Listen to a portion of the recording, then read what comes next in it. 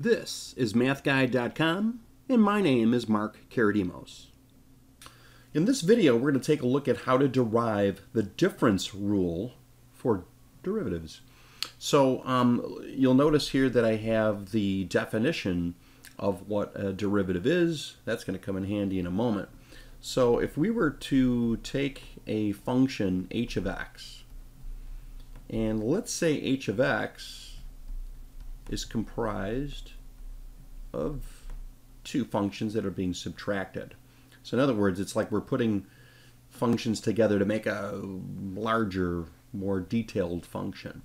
So if I want to figure out what the derivative is of this function, this difference of functions, well, I want to use that definition that we have up there. Well, the definition says we're going to take h goes to 0. We're going to take the limit as h goes to 0, and we're going to replace first the x's with x plus h. So in other words, I'm going to go through this, and I'm going to replace that x with x plus h. Well, I got to do the same thing over here. So I'm going to replace that x with x plus h. All right, well, there's the first part. Then we've got to actually subtract the function.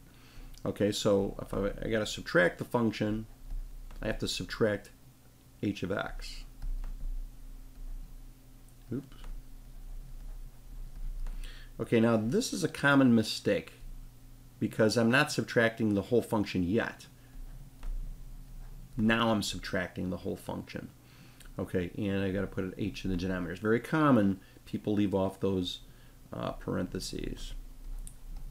Okay, so what happens if I do this? Well, let's do a little bit of a cleanup here.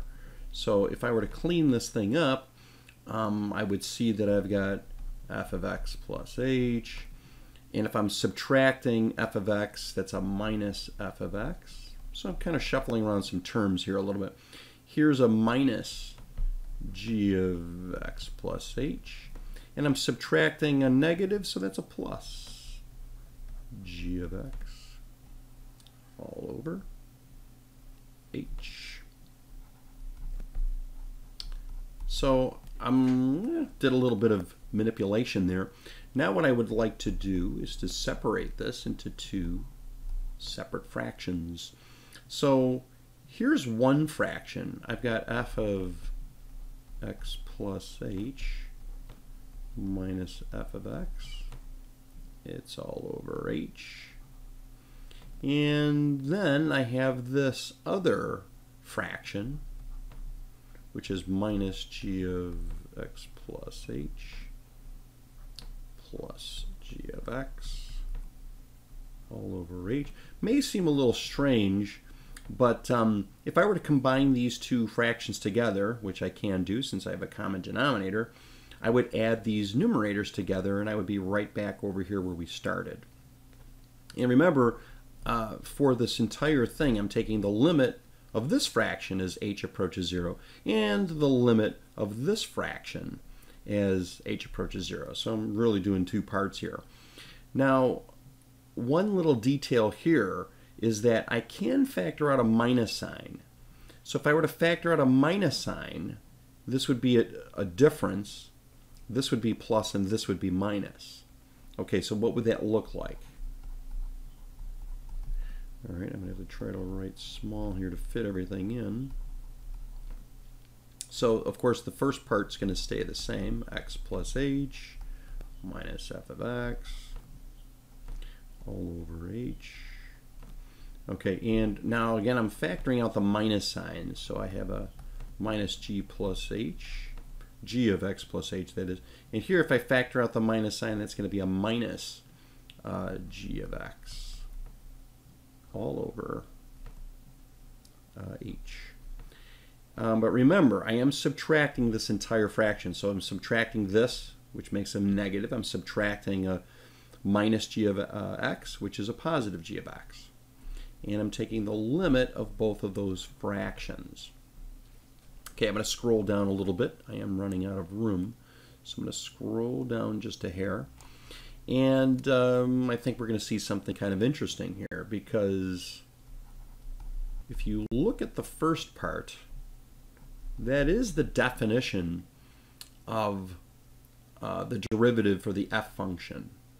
Okay, so really this is f prime of x. That's the definition of the derivative. I'm taking the limit of this, and you can see that lines up with the definition of what the derivative of f is. And I'm going to do the same thing here. I'm going to take the limit of h as h approaches 0 of this.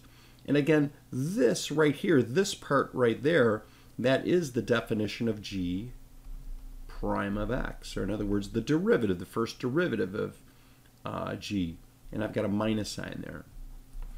So we have the conclusion that I was looking for, is that anytime you want to take the derivative of a difference of two functions, it is the difference of the derivative of the two functions. There you have it. It has been proven. So I would appreciate it if you like this video, subscribe to the channel. Make sure you go back to MATHguide.com, check out our lessons, quizzes, and videos. Have a great day and take care.